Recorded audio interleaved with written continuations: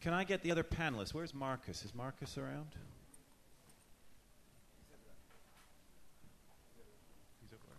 Oh yeah, Marcus, if you could come up and join. So we're gonna start the panel. These guys are just setting up. We're gonna do a few slides. Well, at least Julian and Jason are going to do a few slides to kind of get the panel started. And like I said before, if you could hold your questions while they're presenting the slides. I know you'll have lots of questions because we want to save the questions till after the slides so that we can address it to the panelists. Who else are we missing? We've got Marcus. Bert's coming up, yes. 1, 2, 3, 4, 5. Yeah, perfect, okay.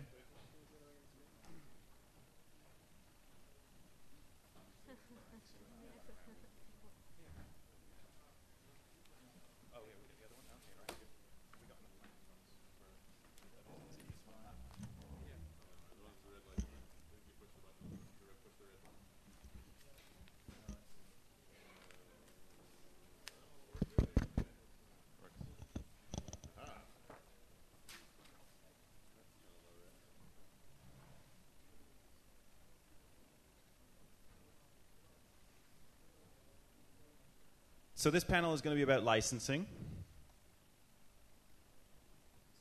Open source licensing, in fact, actually. Yes, a good correction.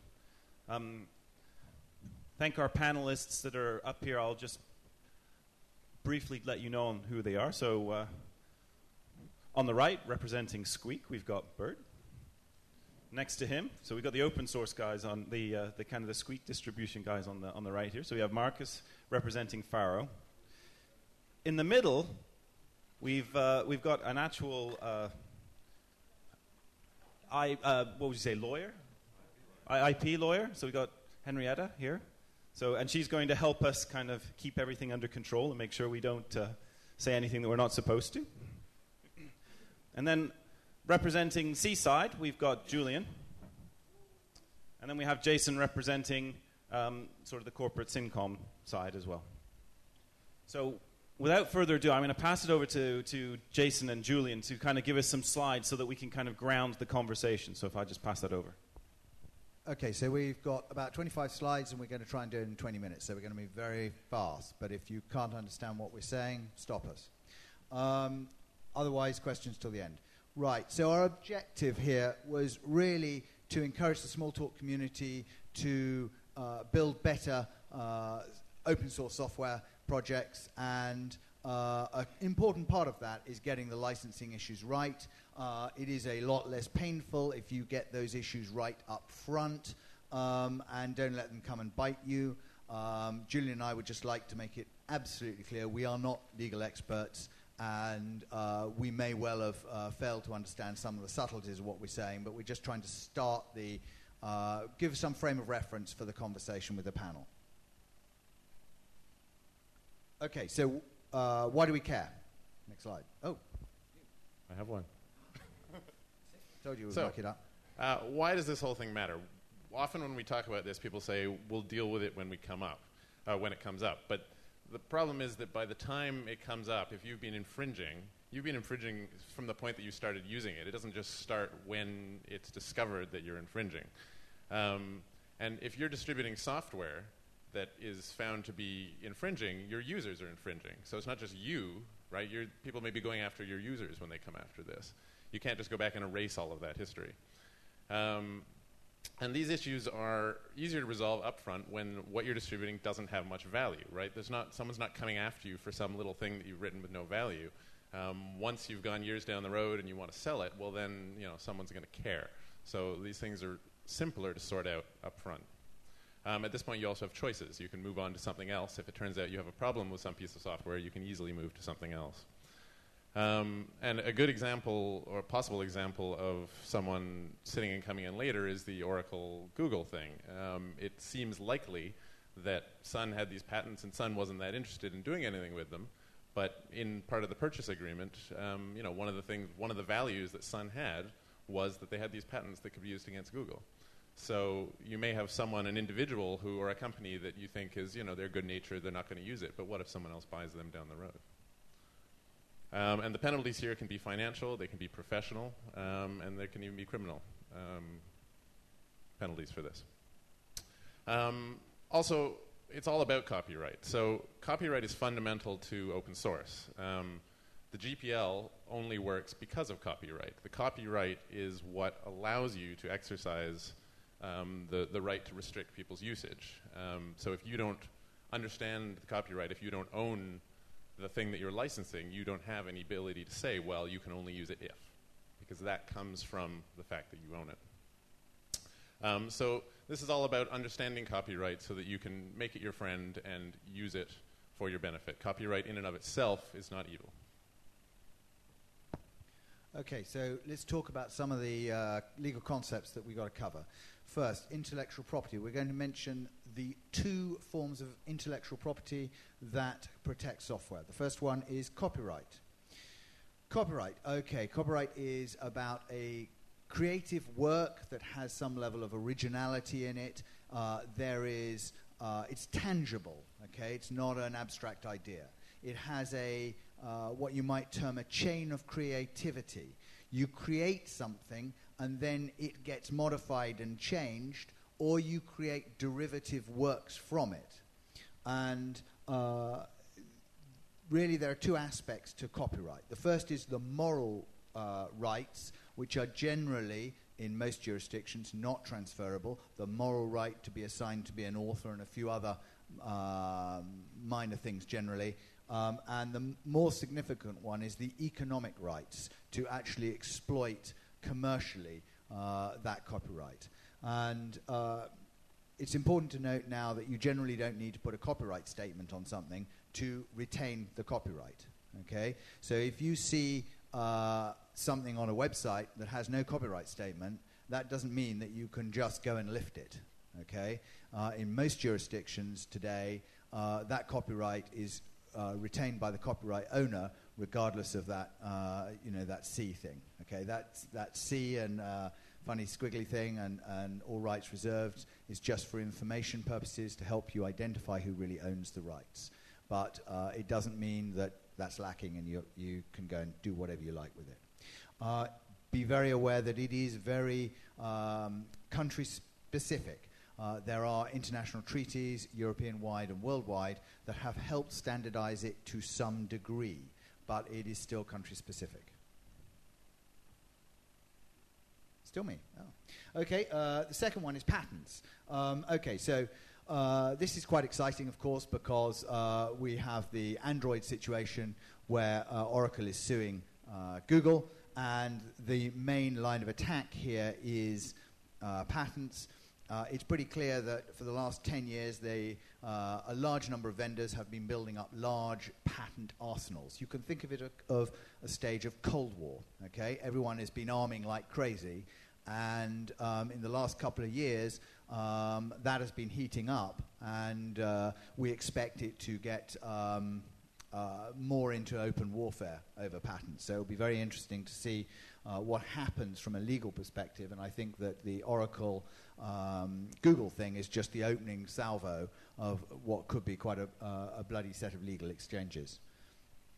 Okay, then I want to just talk quickly about GPL 3, which has some protections in it for patent rights, but you need to be aware that that does not protect you from third-party patent claims.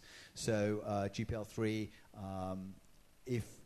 if something is licensed under it and it infringes a third-party patent, then you're still in trouble. Okay, so you still got to really worry about patents from that point of view from the open source community side. Okay, so the concept of copyright ownership.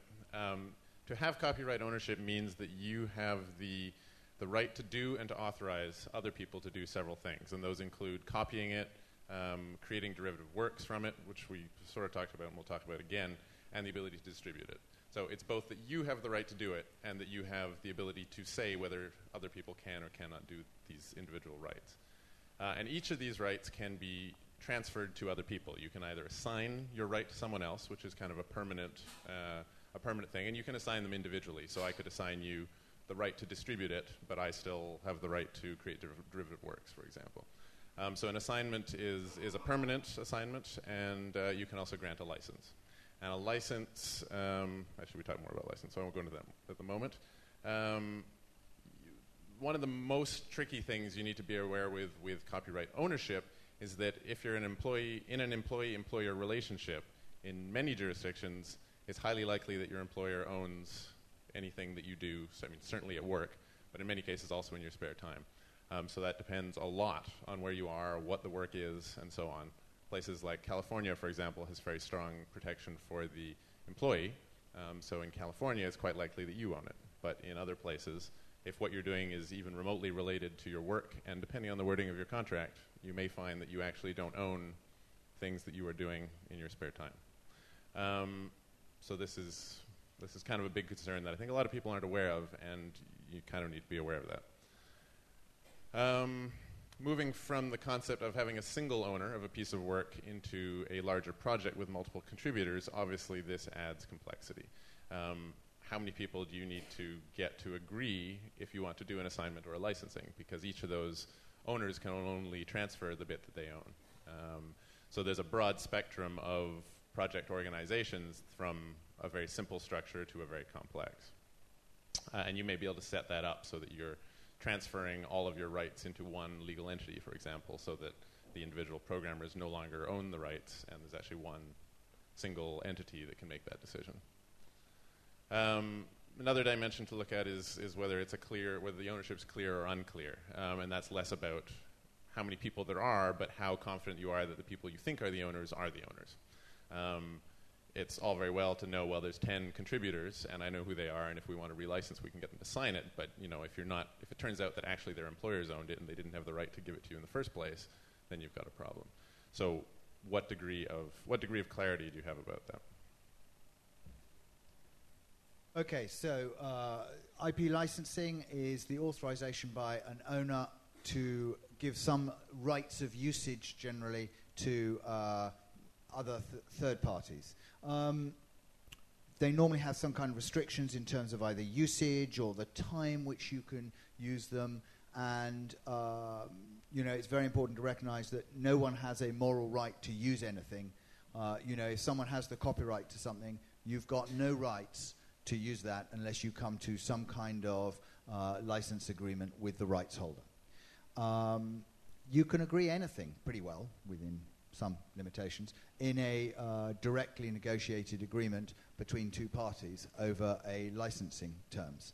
And it may be the case that when you come across a FOSS license, you may not like it, but those terms are agreed. There's another oddity with FOSS licensing that basically, even though someone else may be distributing it,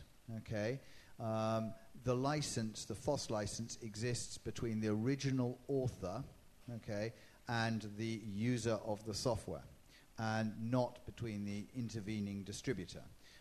However, there are obligations that distributor may well assume to do with warranties, which we'll talk about in a minute. That was a quick one. Derivative works is a complex concept, particularly when it comes to software. Derivative work is something that continues what we referred to before as the chain of creativity. So it's something that is based on some other copyrighted work. And this could be a modification to it, it could be an extension to it, it could be a combination of two other copyrighted works into a new work. Forks would certainly be considered derivative works. And even things like adaptations and translations. So a translation of a book which clearly has no word the same as the original is still a derivative work. And an adaptation which maybe takes a book and turns it into a screenplay. Again, it may not be a very direct transfer, but it's based on that prior work. So that is enough to make it derivative. And in such a case, with a translation, for example, if you wanted to publish a translation, you need permission both from the author of the translation and from the author of the original. So those rights sort of carry down through the chain. The problem is that the definition of a derivative work is pretty broad, and it's actually pretty unclear. And there's a lot of people break down into arguments over, well, is that derivative? That can't be derivative, And the problem is that if someone can prove that your code is derivative, and that you weren't entitled to use it, this can have a very significant impact. And maybe you weren't entitled to use it because it was viral and it had an effect on, you didn't follow the restrictions of the viral license. maybe it turns out it was commercial software and you hadn't paid the licensing fee for it. Maybe it turns out that it was owned by somebody's employer, and so although they granted you a license, they didn't have the authority to grant it. And all of those things can be have a huge impact on you, and again, also on your users. So as a socially responsible open source developer, I think you don't want to be passing that kind of stuff on. So really the best thing to do up front is to simply try to avoid the issue of problematic derivative works. In general, everything you do is going to be derivative from something, but you need to take that effort to be as certain as possible that the things that you are importing, subclassing, even just sort of looking at and copying the ideas from, you need to understand, at least as best as you can, who owns that, what are the rights you have to that. And the other thing to note is just that doing a safe clean room implementation of something is very, very, very difficult. And again, we keep touching on Google and Android, and it's convenient that this came up just as we were doing this talk, but it's another great example where Google has attempted to do a clean room implementation, but in their case it's partly patents, not copyright, but they've also hired programmers from the Sun team to implement that. So some you can attempt, but you have to be very careful about it, and it's not as easy as you might think to do something that would be considered clean. Okay, so ownership is what gives you the control to do what you want with the software, and it gives you exclusive economic rights. You can assign it, you can license it, and without that control, your ability to do what you want with your open source project is limited. Why should you care about that? Well, the simple truth is that open source is evolving, open source licensing is evolving.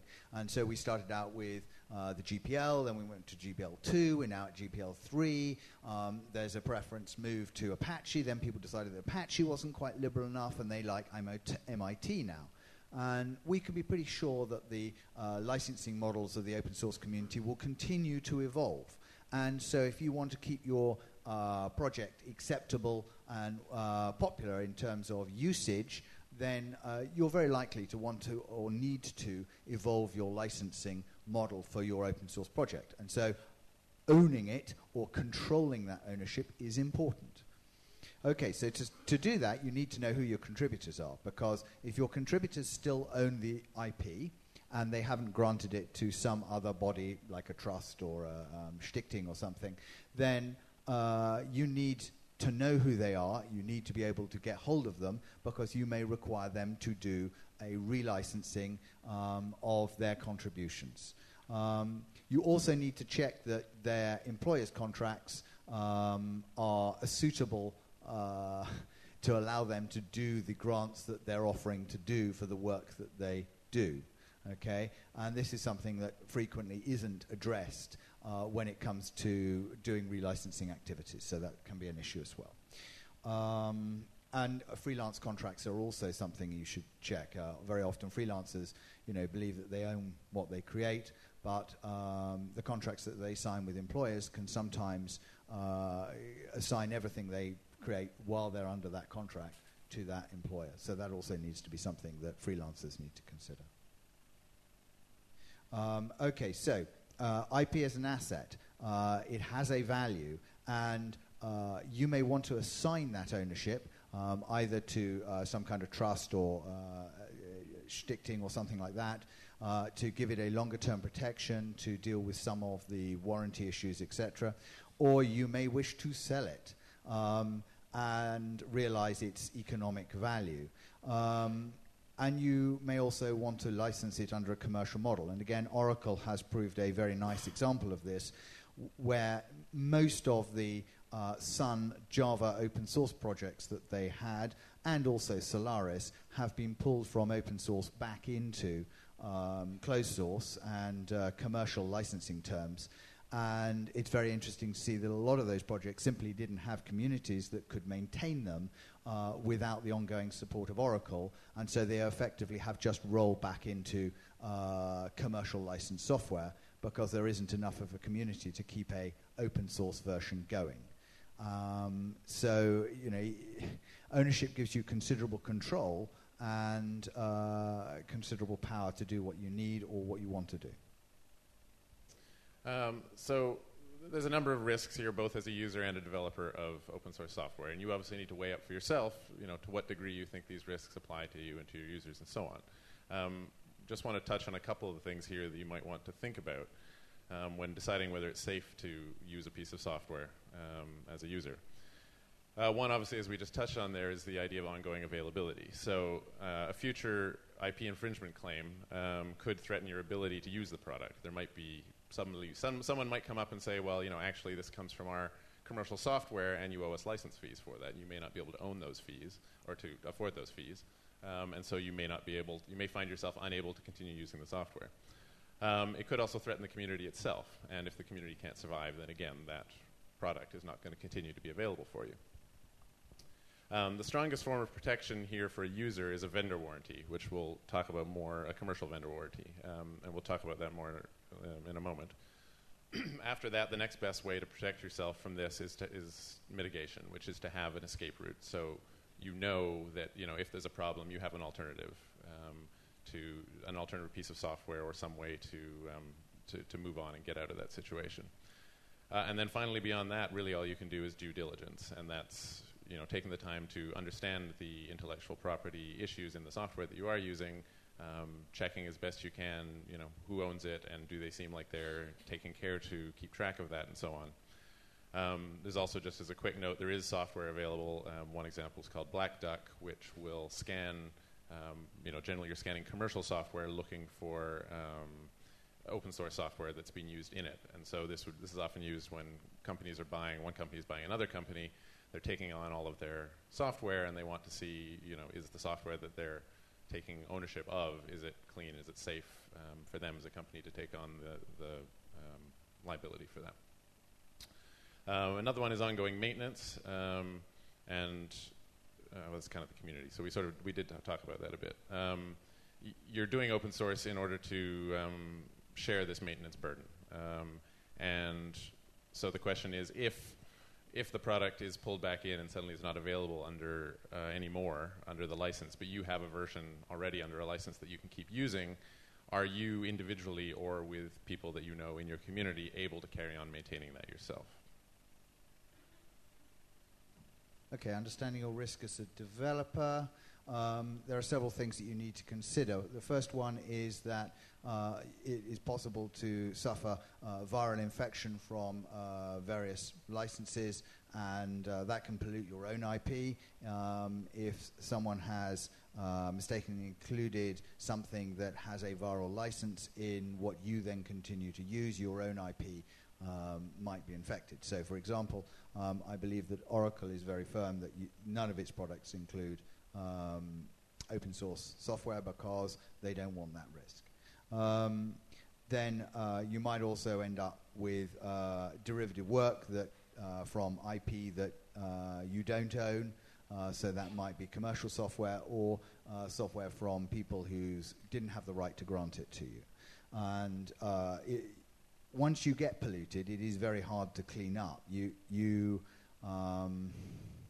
have to remember that a derivative work isn't just a modification. It may have wider ramifications in terms of how it affects your code base. And so, getting rid of pollution is hard, and it's hard work. Okay, next one. Okay, so most commercial software vendors provide what is known as an IPR indemnity, which is basically a promise that they do have the right to license this software to you, either because they own it or they have a license right from someone who does own it. And that is provided with an unlimited liability, and it gives the user of that software a reassurance that they are not going to be sued for IP infringement for using that software.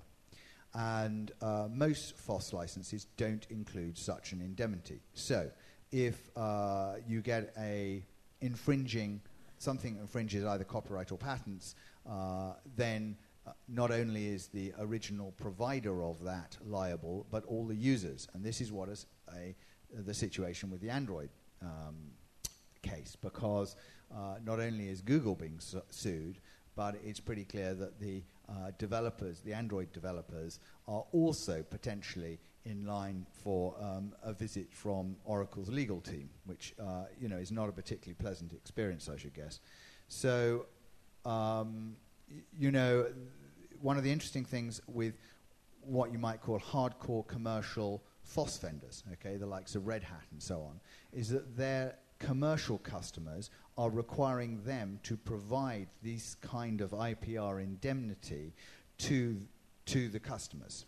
And so, if you get into large-scale open source provisions and you start selling support, let us say, for that to customers, then it is quite possible that commercial companies will ask you for some similar kind of indemnity. Okay. This is an interesting one. Most European jurisdictions require the developer of software to provide a minimum warranty period. Normally this is 12 months. In some places you can limit it to 6 months. And so it's 12 months in Germany, for example. So 2 years in Germany. Well, I think you can restrict it. I'll refer to my... Sorry? Okay, it can be limited to 12.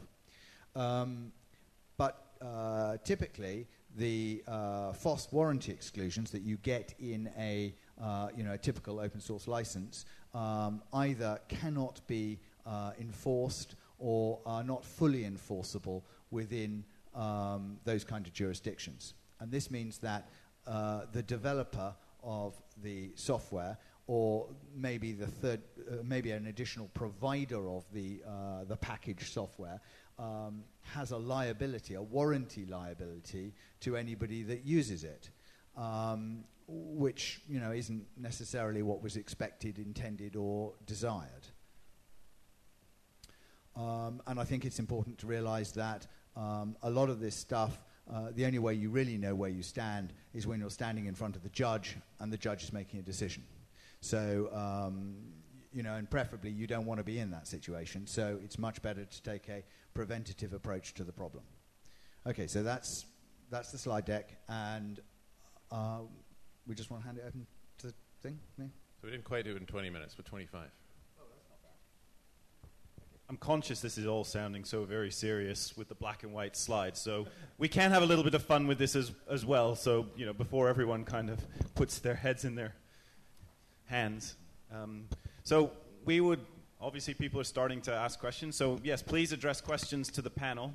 And like I said, we have Henrietta here as well, who can also offer her legal input, so if you can kind of think about how your questions might need that as well. So if we can run away, we have our first customer.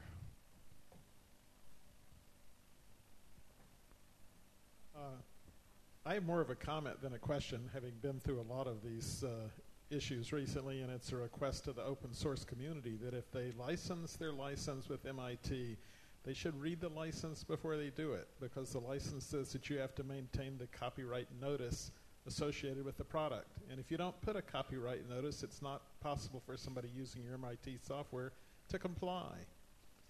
So make sure that when you actually, when you open source some software and you do a license, that you make it possible for other people to comply with the license. I had to pull software from our product for that. I've also had people who say, I'm not going to do a license, and if you want your software to ever be incorporated anywhere else and there's no license, the legal people at that company are going to say, you can't use this because we have no idea what's going on here. So I had a person in Denmark who said, okay, I'll provide a license, and the licensee said, you agree that this software has no license. That was the only license he would do. So use a recognized open source license if you want to open source it. Think about it carefully. Make sure that people can actually use it. Should we ask our panelists if they do include the licenses in there? So, yeah. We do.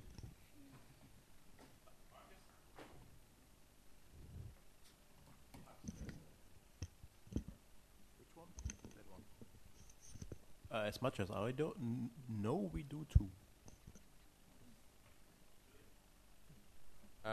Yes, we do. I hope we do. Is that good enough, Henrietta? that you're doing it, but it's in any event very important to in fact read the licenses, and actually that's more or less what it's all about, that you do read the licenses, that you do know what rights you have to the stuff that you are planning to open source, and that you comply with that. And ultimately most of these licensing issues can be handled provided that you know them and that you are aware, and that you also, before knowing the licenses, are aware that there can be licenses that could actually prevent you from doing certain things and distributing things in certain manners. And it's mostly about awareness, and then reading the license. And typically the licenses say you pretty transparently what you have to do. And for example, as the gentleman mentioned, the MIT license explicitly states you which which parts and how you have to reproduce the parts, and so does the Open SSL license, for example. There are many very liberal licenses out there which do allow you a lot of things, provided that you comply with what you read in them, and that's manageable. And then there are obviously others that do prevent you from doing certain things, and that you must take seriously. Yeah, that was an excellent comment, commentary, Monty. I have a counter question. As vendor, what license do you prefer? MIT is quite permissive, but you say it has some problems. BSD, is it better? Or?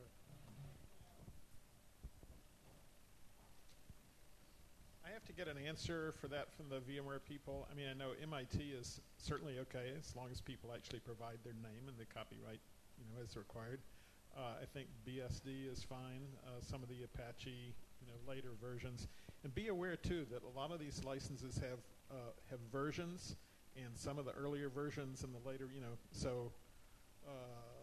Apache 1.x license may not be so good, and Apache 2. May be fine. And I will definitely tell you that you will go through the ringer if your company ever gets bought. Somebody will look through all your software, get the name of everybody who has a copyright. You mentioned Black Duck. There are companies like Palameda. They will go through and give you the name of every copyright holder in every line of source code that you have, and make you get rid of it if they don't like it. So, yes, I have two questions. One is related between the difference of the French law of copyright, which is different from the American one. So do you have an idea of the difference? And the second question, this is, for example, for Faro, people sign a license agreement, and some people told me that in US, for example, even if you work at home, you work for your company, so this means that you can even sign a license. But this means that in any case, what you are doing, this is owned by your company. And that's why I asked Julian, okay, so what is the status for Seaside? So if you now work for Simcom, do your code is still MIT? So in that case, how this is possible that would work like that? While people told me that this is the inverse. You see this kind of? I'll jump in just quickly because my answer will probably be shorter. I had to negotiate in my contract to make sure that. Yeah. Absolutely. Yep. I can't answer the other one. And the second one, or actually the first one, which was about differences between French and US law. First of all, I need to state I'm a German lawyer, so my knowledge about comparative issues between French and US law is somewhat limited. But generally, in terms of concept, the fact that you require a license, that license is that software is protected by copyright, that licenses can be restricted in different manners, that you need a license to do exactly what you're doing, which can, for example, be differentiated between using, modifying, distributing, and all those acts that by themselves constitute acts that are relevant under copyright law. All those issues are parallel. Then certainly on definitions such as the definition of a derivative work, which is very important. This pretty much depends on the local copyright laws. And I know that, for example, the US concept of derivative works is different than the one under German law, and would assume it is again different from the French one. And that was in fact the reason why why the GPL does not by itself contain a definition for the acts that are in fact covered, but says that whenever you do anything that under the laws of your or under your local copyright law is an act that is relevant under copyright law, you need to accept these license terms. That's what it basically says, and thereby makes reference to the local concepts and tries to harmonize or to bring all those concepts under one common umbrella concept. And I mean, this shows that there certainly are differences in the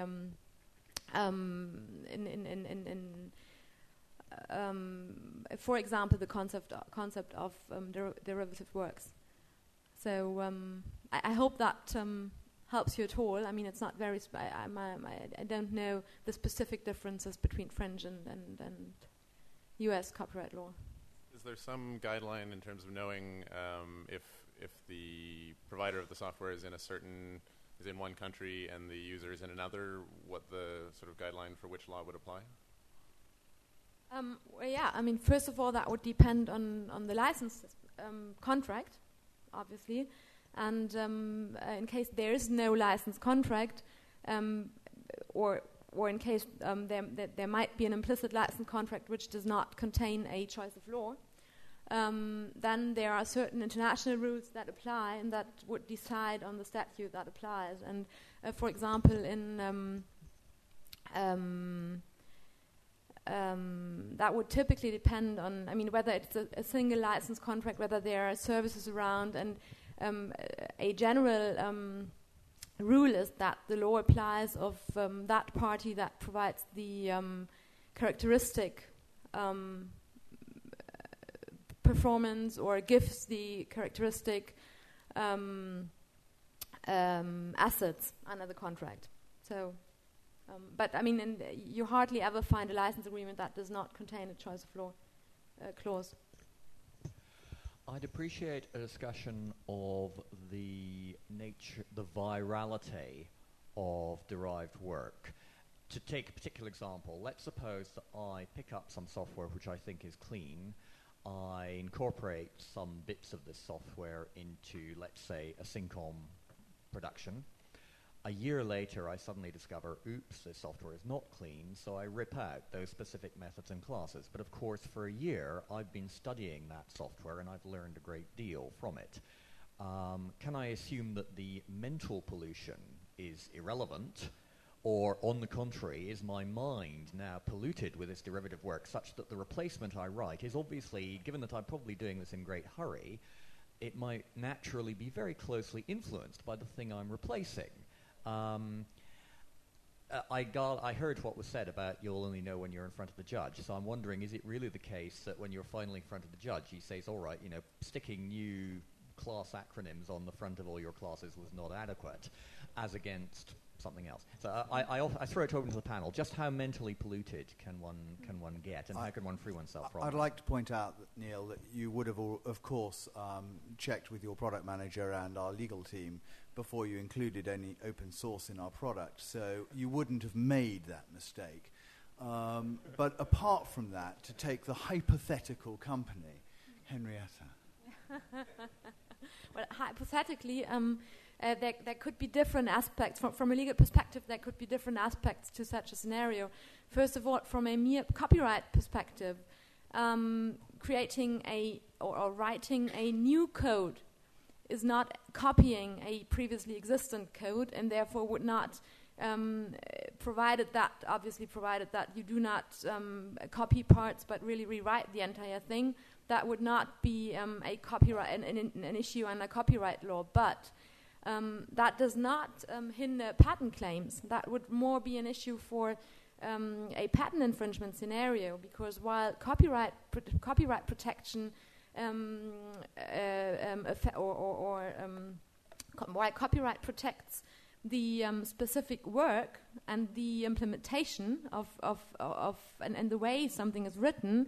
A patent protects the idea that is behind, and if you sort of apply that idea, that can be a question on a patent law. And then maybe just one more aspect, there can also be an aspect under trade secrets law to that, where you, in your relation to your employer or your contract or the party who pays you as a freelancer can be obliged to can be under a confidentiality obligation. That can be a question of statutory trade secrets protection, and so from that angle, you might get into trouble as well. Okay, that certainly helps me. Can I just actually explain the scenario I'm more thinking of? Can I just interject? Can we ask the other panelists, does this mental pollution keep you awake at night? So, Bert, are you not sleeping, or do you want to comment on that? And I'll go down the panel. I'm sleeping very well, thanks. Good. So my take on this is, by now I know much more about licenses than I ever wanted to know. That Squeak is... that's not about this panel, it's about the last 10 years in the Squeak community. And the thing to keep in mind is that any amount of reading licenses and doing due diligence and whatever you do, it's not keeping you from getting sued. Nothing can prevent that. So if someone is set on that, everyone can sue you over anything.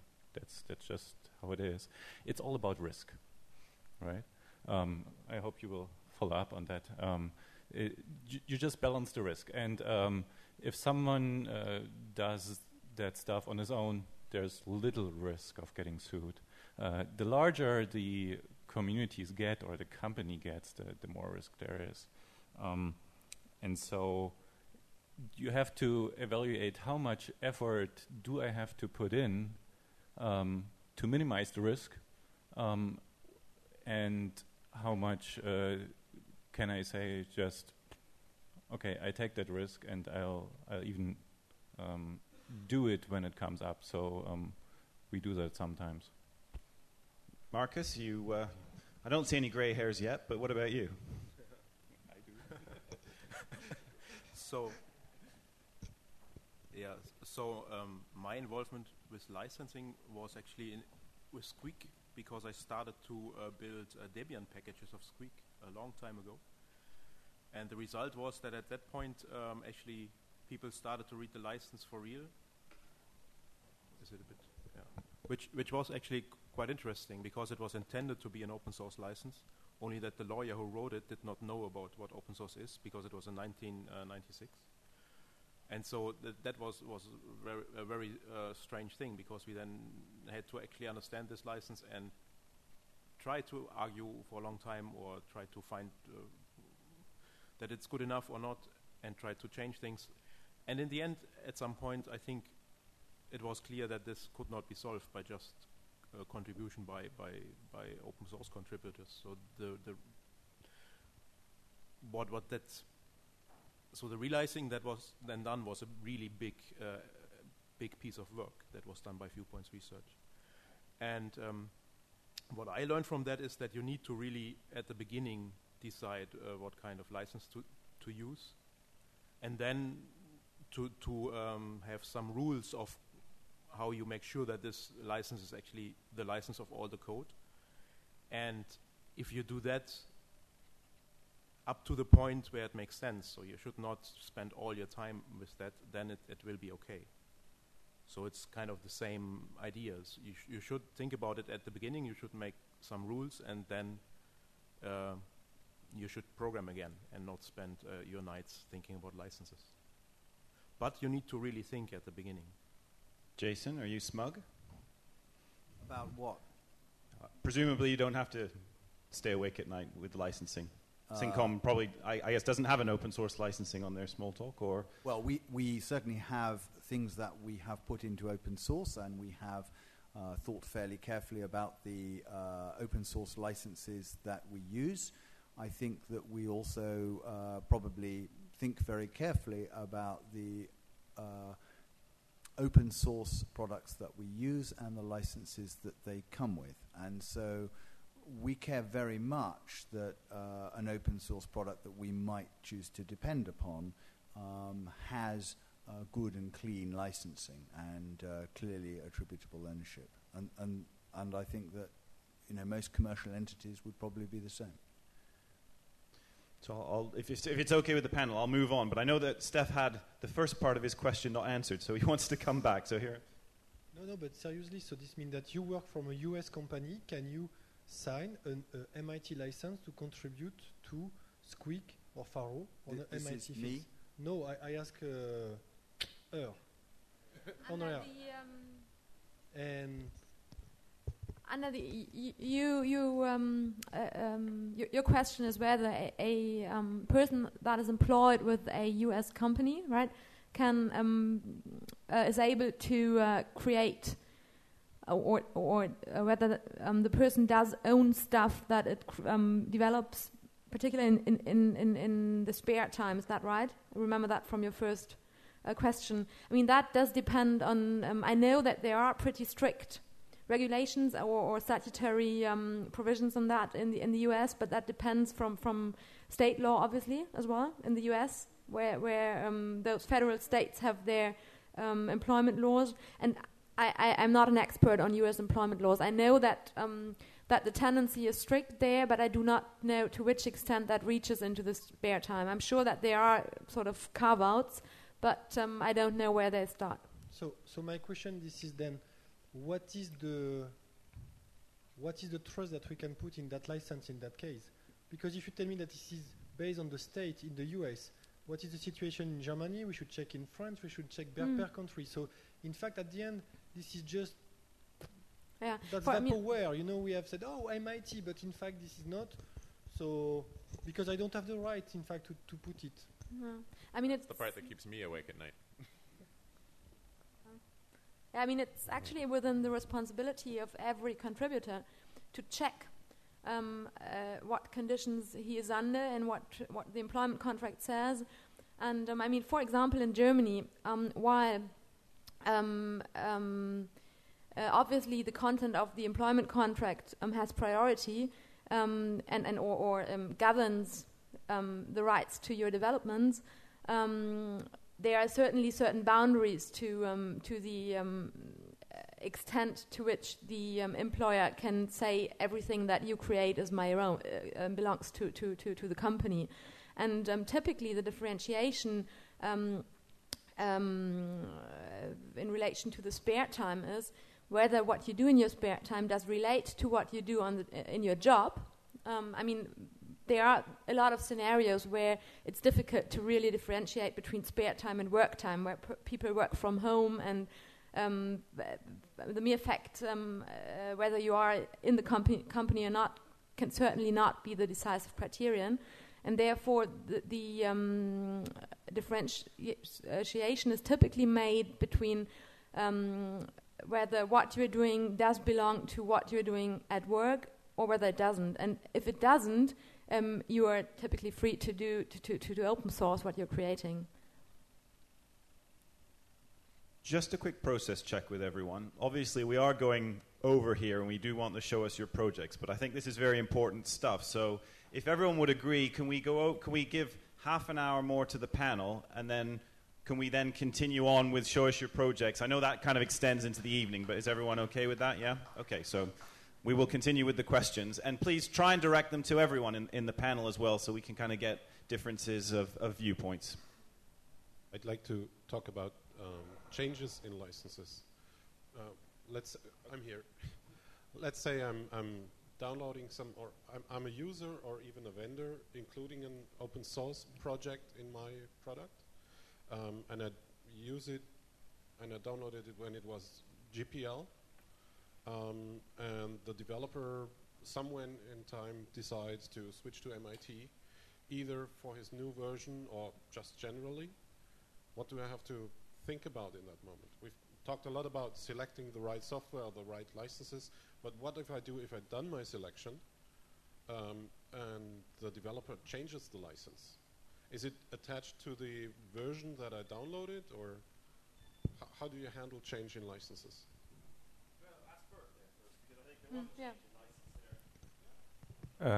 Yes, the license applies to the thing you downloaded, and so if you downloaded it as GPL, the GPL gives you the right to use it perpetually under that license. It might be that there may not be any more versions under that license, so you might be prevented from using the new stuff, but you can keep that version as it is. So I have to say something about the GPL though. To my knowledge, GPL is fundamentally incompatible with Smalltalk code.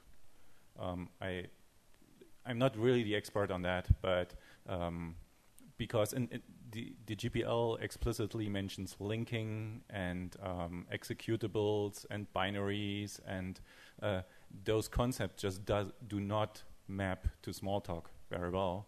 And so you're really poorly advised if anyone offers GPL software to Smalltalk or in Smalltalk. I don't think that's a good way to do it here. I mean, that's kind of similar to what Monty says. You know, you can't if the license says you have to duplicate the copyright statement and you don't have one. Well, that's not really, that license doesn't make sense. And so similarly, I'm not an expert on the GPL either. But if the GPL is referring to terms that just simply don't make sense for the thing you're distributing, then you have to say, well, is that really the right license to be distributing it under? So I sort of feel the same way about that. What's that? The rest of the license agreement is still in effect, even if some parts of it are not.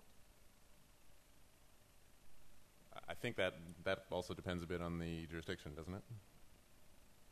No, I mean, in case, or as a general rule, and as you said, if you receive a piece of code under the GPL, that piece of code is governed, provided that it's true that it has been licensed under the GPL, obviously, that piece of code is governed by the GPL. And then as a starting point, it would not, whether the GPL applies or not would not depend on whether it fits or whether it's a suitable license for the type of code or whether it covers all purposes and modification scenarios.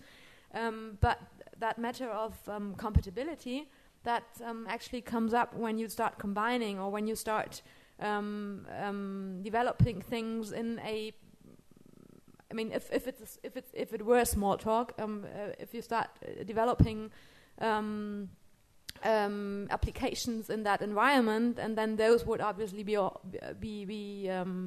automatically licensed under the GPL as well. And that's, I guess that when you refer to incompatibility, that would be between the GPL and the MIT license, or from the type of software as such. Probably compatibility wasn't the right word I chose there. There is no incompatibility between the GPL and MIT, because MIT essentially is compatible with anything. Yeah. It's so simple. It just says, don't sue me, do whatever you like, and it's only 2 paragraphs. So that's why we like it. Lawyers don't in general. So big companies don't tend to do their stuff under MIT, but rather Apache, which is a liberal license too. So they're pretty much equivalent. But one is much harder to understand than the other, and there's also some patent stuff in there, like for the layman, like for me. So that's the reason we chose to ask our contributors in the Squeak community to relicense their contributions to MIT, even though the Squeak kernel was relicensed by Apple to the Apache license. And so we have this combined licensing now that the contributions after 1996 are MIT, and the original core is still under the under the Apache 2.0 license for Monty 2.0. So that's the result we got. I have a comment on the GPL. I have not read the GPL version 3, but as of version 2, it does not mention linking. It does not mention any of these terms. It mentions derivative work, and that derivative work is left up to the definition. Now, it is the statement made by the Free Software Foundation that they believe that that covers linking, but that language is not in the... I agree that because there's a lot of doubt about what this really means, because it hasn't been tested in the court, that it's a very bad idea to use it with Smalltalk, where simply loading something into the image might be construed as linking, and it is the stated intent of the creators of the license that be covered, even though it's not stated in the license. It puts a lot of doubt in the situation. Avoiding it's probably a good idea, but the wording's not there as far as I know. That's pretty much what I wanted to say, but couldn't really make explicit. Thanks. Yes, question to the legal expert. I'm here. Or to Syncom. Well, we have a license with Syncom, but what happens if we use Seaside in our product? Do we have a license agreement with Syncom or with the open source? In regard to what happens when, what are you envisaging? Well, if we use the Seaside framework in our product, and okay, we provide it as a part of our product, and it is supported. So you can use it. It's covered under the license that it's provided with, and that. Do I have to check then the open source license, or do I just have one license with you guys? I might have to consult my lawyer here. But I think the situation that you would find yourself in is that we have provided it with warranties and support, and you could rely on that to effectively provide a wrapper. We are taking some level of responsibility. I believe that is how you could look at it. We are distributing it, and we definitely could pick up obligations because of that. My lawyer might now just hit me around the head, of course. Is that okay? Yeah, I mean, I must say I don't know how Seaside would sort of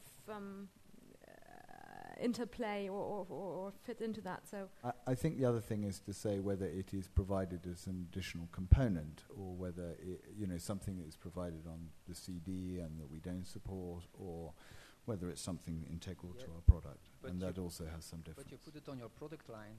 You say, well, no, I don't. I'm not stepping away from the statement I made earlier.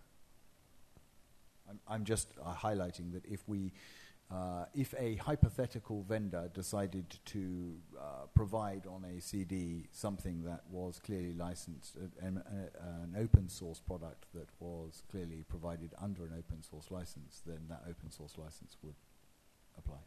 But my question is, in fact, do I need to take the hassle of looking into all the licenses when I buy a license with Syncom and see, well...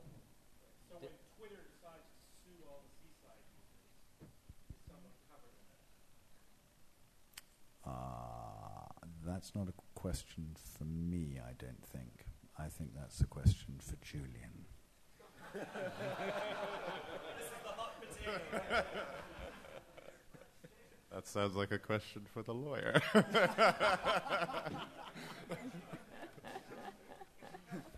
It's funny how legal conversations go, isn't it? Didn't in the talk I say just avoid these issues?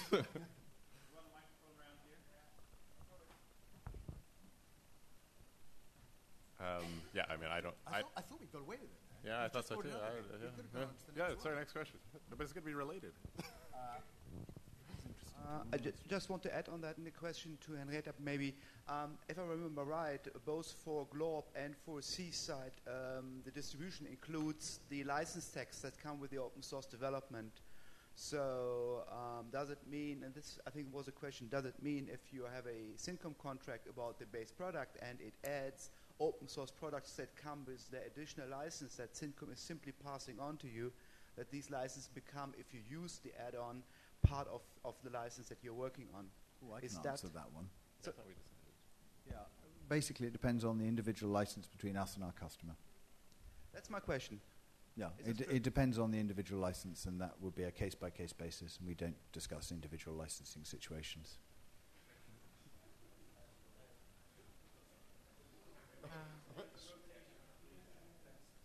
Sorry, I want to ask two questions. One question only. One question. Put the microphone here. Well, it's one question with two parts.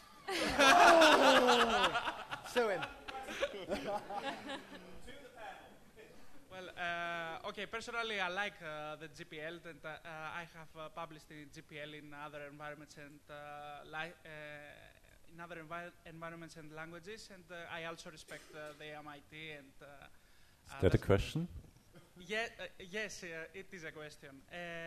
But to my understanding, GPL is the more popular license in the free software and open source community, and maybe the most legally advanced to protect communities.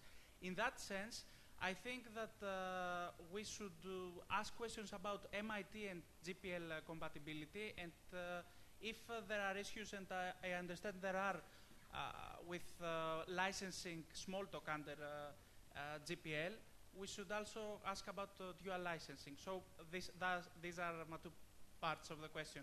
I didn't hear a question there. Are you asking them why they're not using GPL? Well, they can answer that if they want, but no. I'm asking about dual licensing, because MIT is compatible with GPL in the terms of the license. And if, as a community, we should discuss with the Free Software Foundation to have clauses in the GPL that could support Smalltalk. Okay, so we're asking that question. Should we ask the Software Foundation about GPL and Smalltalk? Yes. Yeah? Well, okay, so I've made my point. Let's ask Marcus. We can start with Marcus. Oh no, he's groaning. So the problem is that, or I personally think that the GPL is far more complex than MIT. So I like simplicity, especially after what we have seen in the past. So I guess that especially the Squeak community, including the offsprings, are really tired of any licensing discussions. And so simplicity wins. And I don't think that anyone is in any way interested in discussing about licenses again. And so you will not find anyone who has the energy to do that. And the other thing is that I actually like the MIT license even for practical reasons other than simplicity, because it allows you to do to use the system in products without having to think about how you violate the GPL or not. And that simplifies actually a lot building products on top of the open source software. And I think that the GPL does not actually help too much, because imagine someone uses GPL software by breaking it. Do you really want to include the contributions of these people that are not interested in working with you? I don't think that this makes sense in any way to have these contributions by force, and who will look at them if the original author is not interested in contributing? And contributing itself is so much, it's so much more interesting for the people to contribute because it's good than to be forced by a license, that I don't think that you actually need the viral properties of the GPL for a community. So that's my personal opinion. Well, I was just going to say, I mean, I don't think, to me, the GPL, the point of the virality of the GPL is not to ensure that you get the contributions back from someone who's using it, but that if a commercial entity decides to use it to make money, that you can say, well, you know, we want the license fees out of it. It's the kind of, you use it for free and contribute back. It's the sort of prevention. It's the threat of license fees as a preventative act to me. I think we could take the pros and cons of GPL offline. So it's, but you brought up a good point about dual licensing, and only the copyright holder can relicense his work. So what we would have to do, hypothetically speaking, is to go to every contributor, whoever contributed to Squeak, again, and ask them, okay, would you do that again under GPL? The first contributor we would have to go to would be Apple Incorporated. Good luck with that. And then it's taken us years, literally, to collect the statements from, I think, about 500 contributors. So I can say with certainty it's not going to happen. Okay. I think one other final point to make on MIT is that it is a more attractive license for commercial companies wanting to reuse open source products, and that is one of the reasons that it is currently a more popular licensing option. Because if you want your open source product to be used by commercial companies, then that is a license they are more likely to agree with. Yeah, thank you. I have a question about the warranty obligations you mentioned at the end of the talk. I find it kind of surprising, because presumably there's a warranty obligation in every single country around the world, in every country different. I mean, now when you upload your project somewhere on the website, it's obviously accessible in the entire world, so I don't see how that can reasonably be expected for you to comply with whatever warranty obligations there are implied by laws all around the world. Whoever said the law had to be reasonable? I mean, it's a serious point. You've looked at this problem from the point of view of, that sounds insane, because the obligations that I would be assuming by publishing an open source component to the web would potentially put me in a life of servitude, I think the truth is that if you approach this problem with a bit of prior thought, you can do some things that will mitigate your risks and obligations, and it's just, if you haven't thought about that and you've just sort of thrown yourself in without thinking about the obligations and the issues there, you do run into problems. But I mean, you mentioned that under some jurisdictions you cannot really absolve yourself of the obligations in a Yeah. I mean, those statutory warranty obligations come into play where you distribute the software, and maybe as a very first step, this issue derives from a certain conflict between if you have a commercial distribution scenario, the sales transaction that you have on the one hand side, which would be considered as a sales transactions wherever there is some sort of remuneration for that you get for the distribution, and that could also be, for example, a combination of your software distribution and a service offering that you offer, which is certainly a or common scenario with open source software. And in such scenarios, you have a certain warranty concept under statutory law that applies to that distribution bit of your transaction, and then you have the open source license that tries to exclude all warranties. And you can, and that depends on the particularities of the local laws, but you can only exclude your warranties to a certain extent. And you have this conflict. And this conflict is certainly unlikely to turn against you, where you only give something into a project on a private basis. But it does come into play wherever a project is commercialized, and and somebody distributes a distribution, and therefore has a purchase transaction contract between himself and the licensee, and on the other hand has those open source conditions which do not apply directly between him. In addition, do not apply directly between him and the licensee, but between the original licensor and the licensee. And you somehow have to cope with that conflict. And in commercial contracts, you typically do not get around accepting a certain extent of warranty, however large that extent might be under the local jurisdictions. So. Yes. I have to admit that I'm terribly confused. So I want to do some open source software, but I'm using a commercial product. So obviously this must be some derivative work, because no. It's not. Oh. You can use the GNU compiler, for example, to build any product. So And that's not a derivative work. License it. Squeak is compiled with GCC. Okay. That's true. So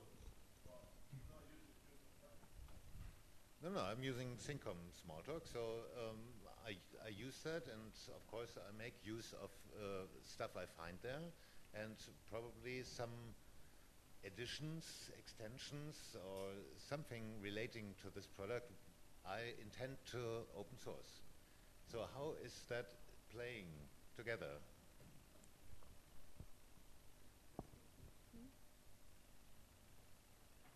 So, what are you asking? You're asking if you want to build an open source product using a proprietary commercial toolchain. How does that affect? I mean, that's one of the main difficulties that Jason and Julian intended to address here. That before open sourcing anything, you certainly need to make sure that what you're planning to open source is free of proprietary rights. You need suppose it is. Suppose it just has his brain work. Is he then safe to use it? I mean, I have the answer for you, which is just contribute to Squeak. I think the answer is I don't know the answer to that, and I don't know if there is a wider answer in globally. But I'm sure somewhere someone has come up with that issue. Whether it's been proved in court, I don't know. Hello. I find different things on the web of the licensing situation of Glorp. It's on SourceForge with an LGPL license. I found something about a change LGPL license, and it's also in a Squeak source place where it's under MIT. That seems like an interesting situation. Do you want to answer that, Alan? Because you probably are more able to answer it than I am.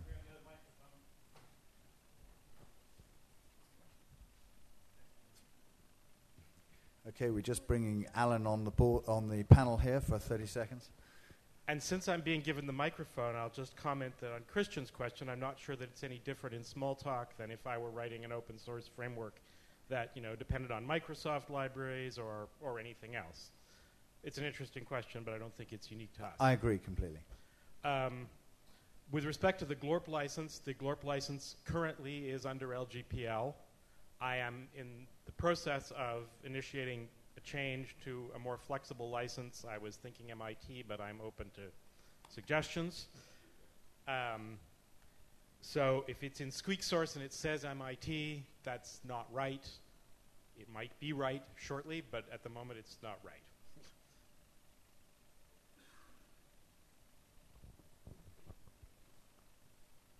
Actually, I should make one correction. It is under LGPL, where I also wrote some additional text because the LGPL, at least in that version, had some terms like linking and executable, and I wrote some explanation of how I interpreted those terms as applying to Smalltalk.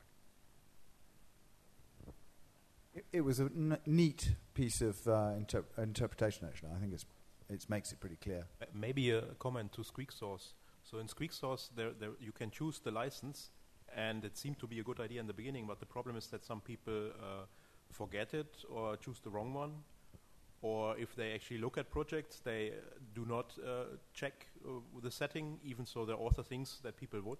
So it's a bit a question if it was such a good idea to add that to Squeak source, to have this in the project settings, the license stuff, and not that the people that do the software make clear in the documentation and wherever what the license is. I can't remember. Is there a default right now, or do you have to, is it blank by default and you have to choose one, or is it blank by default, I think. But that brings up a good thing, and someone else mentioned it. Maybe we can reach some kind of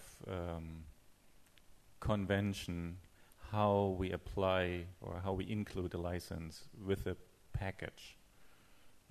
So that if we had that, for example, for Monticello packages, then you wouldn't have to choose in the Squeak source UI what the license is, but you could just extract it from all the packages that are there, and maybe they're even differently licensed, and you would just say, okay, there are packages here that are MIT and whatever else.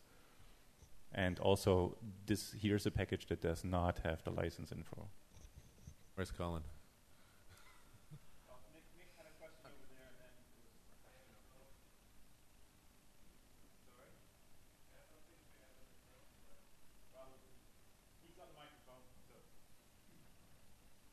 I think Bert just answered my question. It was a follow-up to Norm, who said it's really important to include the MIT preamble if you intend to license under MIT. And I was just going to say, how do you do that in Smalltalk when we don't have a concept of files, really? So I've seen class comments used for that. So in each class, you have to include the MIT preamble. It seems a bit excessive. No, I don't think so. Oh, go for every method. Come on. You could simply have a class called GR license or whatever and put it in there, I guess. I think if you include it in some way that's fairly obvious. Yes? Getting a puzzled look from over here. Okay, we don't know. We haven't got a clue. I'm just making it up. Does Norm have a comment on that? Because for something so fundamental, it seems we're a little bit vague. Well, Norm, because he's been through the problem with MIT. Monty.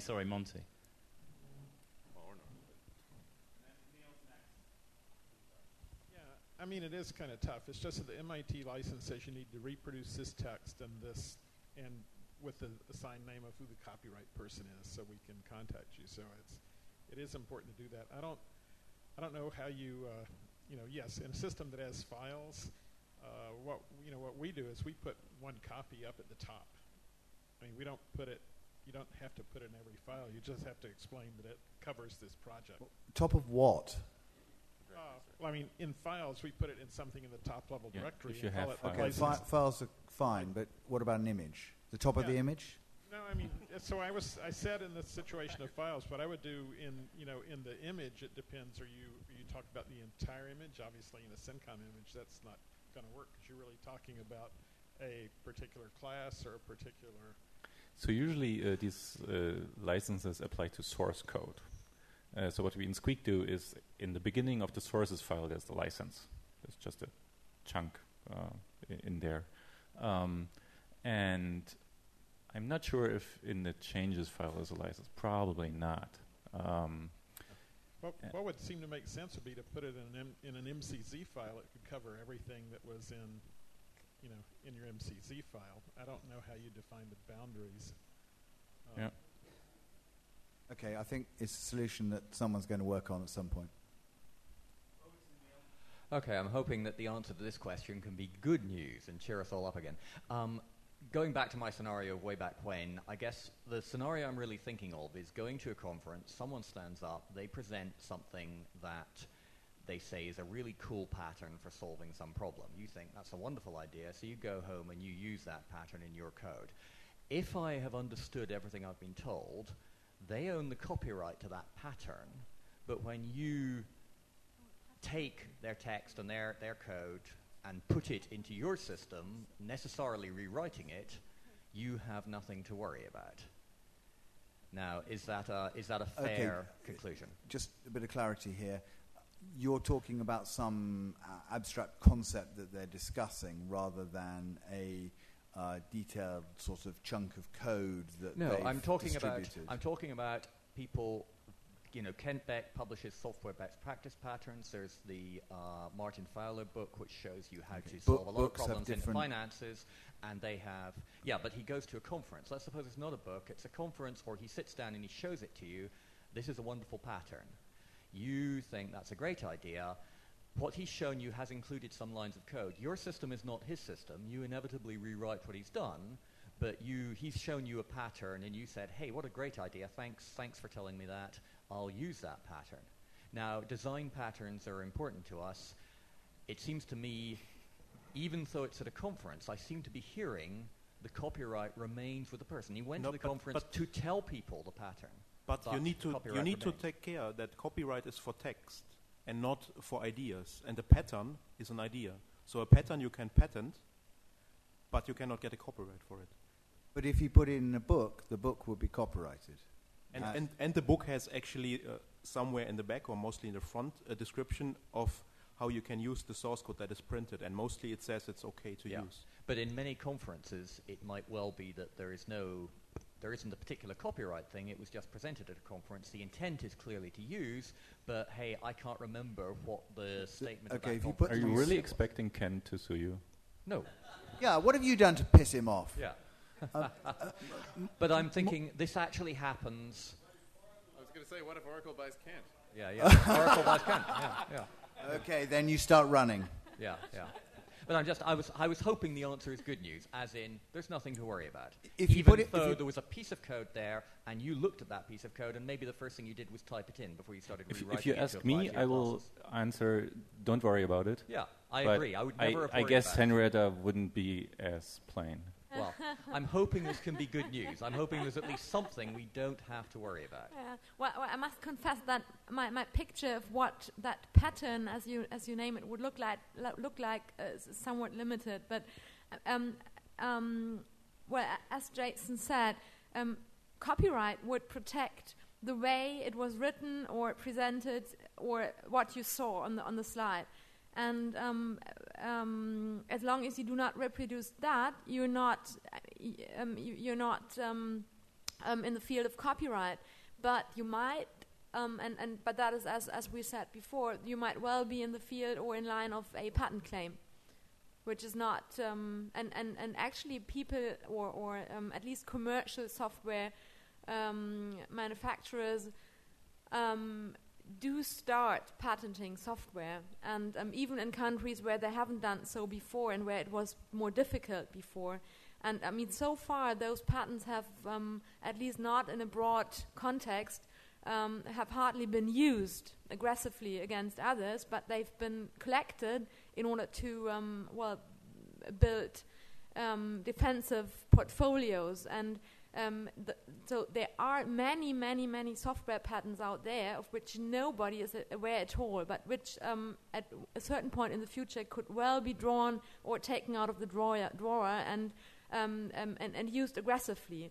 And so that is a real, and that is a realistic scenario as well in our perception, because there are many patents, and once people start using patents against others, the others will start using theirs as well. And so that does constitute a serious threat. And obviously nobody can see patents. And also, even if you start researching on patents in a field where you are active, you won't find patents that have only been recently filed or applied for, because there are periods during which those patents are not, or those applications are not published, and the length of the periods depend on the jurisdiction.